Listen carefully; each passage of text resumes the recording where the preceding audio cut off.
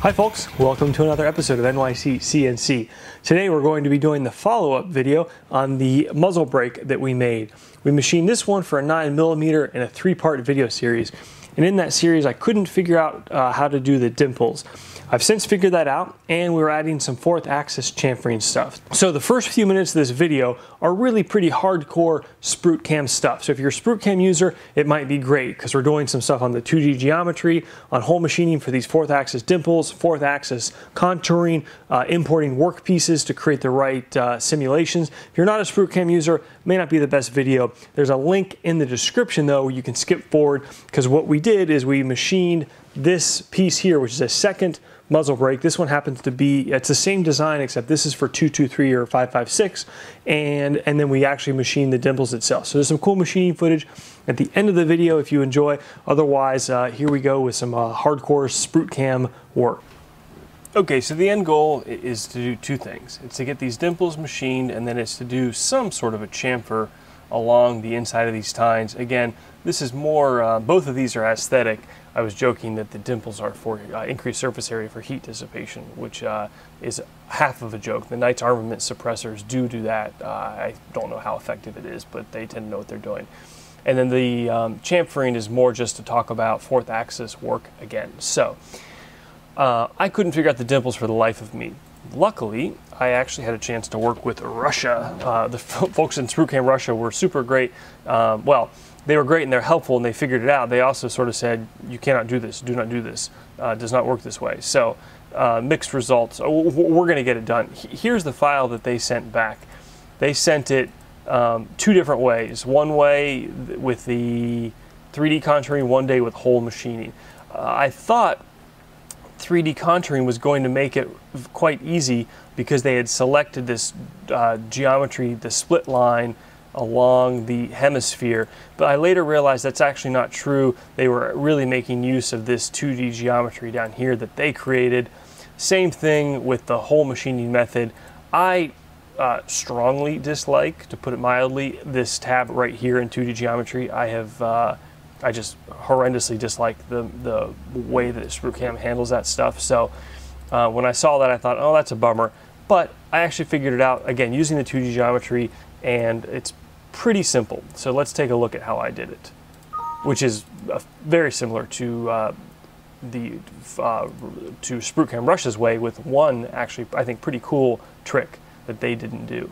So again, what I did was not go into 2D geometry, because I hate that, but rather just create manual holes. And that's what's really easy about it. So if you take, you select the geometry right there, and you go to Model, and you go to this tab right here, which is probably Properties, you can see the X-min and the X-max, and that tells you where that hole is. In fact, if we, let's see if we can, I had to average 2 different ones, but maybe if we do it this way, well, these turn out to be 1.52, I believe.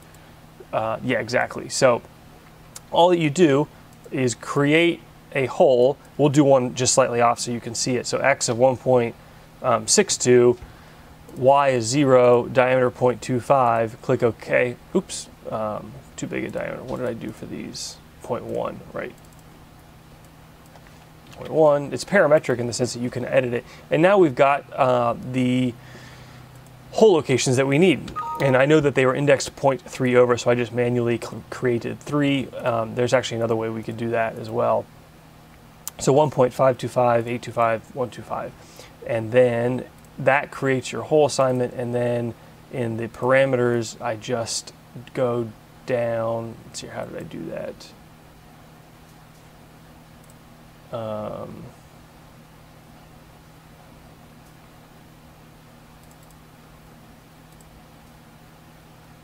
Okay, so I have a ball end mill. That's correctly modeled. Feeds and speeds are fine.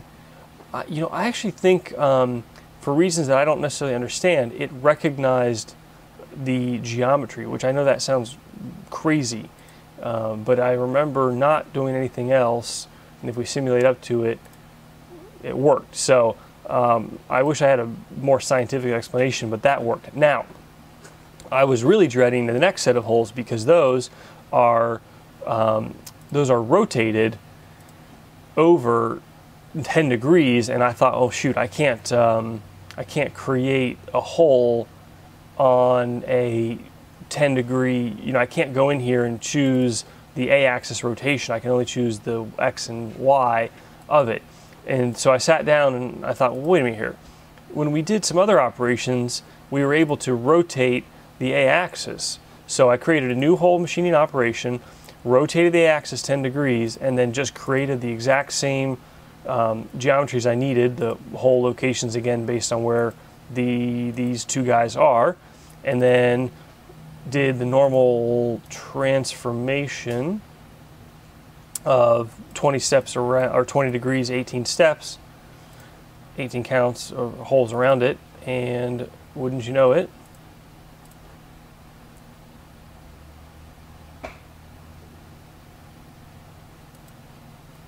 go ahead and render this. Works. So we've got our dimples now. Awesome. Move on to the chamfer. Now, I realized it's going to be difficult to do the chamfer because the way we would do the chamfer, selecting this edge, but we want the model to, I was actually talking to a customer the other day who was getting some SprutCAM consulting help, and he was asking a really good question, which is, what is it with CAM? Sometimes it relies on the 3D model, sometimes it doesn't. That's a great observation. A lot of times when you're doing something like a 2D contour, it just relies on the geometry that you tell it to in terms of it being a DXF or a line or curve, and then the heights that you tell it to. When we use 2D contouring with the fourth axis, like I showed in this fourth axis video here, where we just went through a whole tutorial step on the fourth, we saw that the fourth axis, when it's again with the 2D contouring, actually does make use of the part geometry. So what I found was, if we have the dimples and we select this line, it's going to actually be affected by these intersecting dimples. So no big deal. Let's create a new file. So here we go. It doesn't have the dimples. So how do we create the 2D contouring operation? A couple little tricks, even different than the last video. We're going to do new finishing 2D contouring op. We're going to first select the base surface. I find don't select the tube first, because if you do select the tube, click base surface, you actually have to reselect it, and that was throwing me off this morning. So go ahead and just click base surface, select this. That now auto populates, or seems to, in the right areas. Click OK, and then choose our curve like so. Turn that off, and then we will do, remember, anytime we do a base surface, then the outside of the part becomes the Z0. So we're only going to go down, say, 0.01, and change it to an engraver.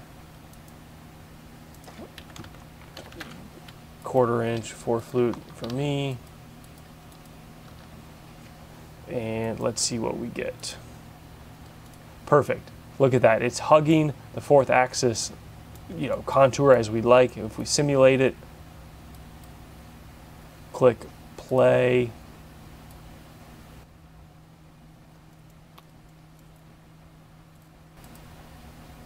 Sorry, I had the top level way too high, so top level 0.05, and we'll just make sure it's only a quantity of 1. There we go.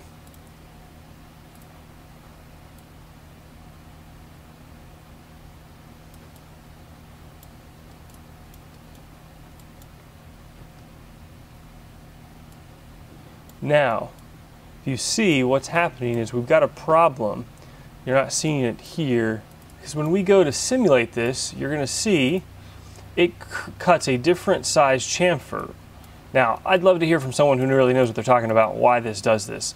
I don't know is the answer, but I think I figured out just poking around how to solve it, which is go into the 2D contouring op, under strategy, allow toolpath projection. Again, I don't know what I'm doing. I'm just trying to figure it out, and that's kind of how I always work. And if I get it figured out, great. I do like to always understand why. And now,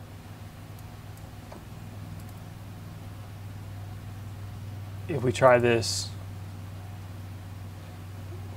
we get a consistent path. It's deeper than I'd like. So let's see Now this is where things got hairy for me because it didn't seem consistent. I changed it from 15 thousandths down to like half a thou, which is ridiculous, but it did, if I recall, have the effect that I wanted. Yeah, it's odd though that's far more than half a thousandth of chamfer, so I don't know how to explain it. The other thing I think I did was added some stock, which hopefully, or added some offset there.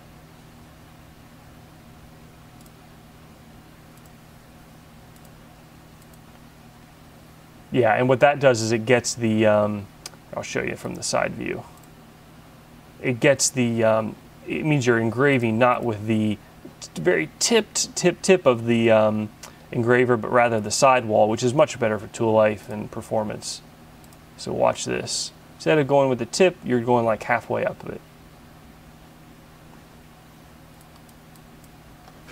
Now, one last thing.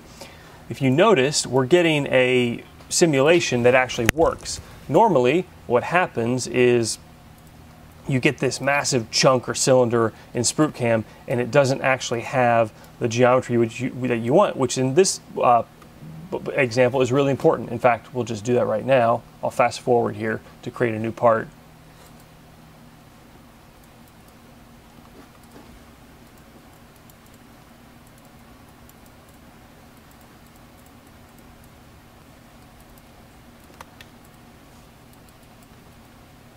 So anytime you try to simulate or render it, you're going to be simulating in this giant chunk of material, which is not helpful at all for using the simulation to troubleshoot. So all you got to do is go into the model, select the workpiece, and then go to import and choose an IGES file out of SolidWorks or your CAD that represents the model itself, and then that will override, rerun, reset and rerun, and then reset this, and voila. I didn't have the correct toolpath set up here, but now all of a sudden you created a manual workpiece quite easy. So let's hop over to the mill. We're gonna do something I think cool, which is we're gonna do a really fast, 40 minutes of machining condensed down into like 30 seconds so you can see this one being made. It's quite similar to the 9mm one. We'll start that right now so you can watch that. It's similar to the 9mm one, except this is gonna be for an AR-15. And then when we're done here, we will go a little bit slower to do the dimples and the chamfer.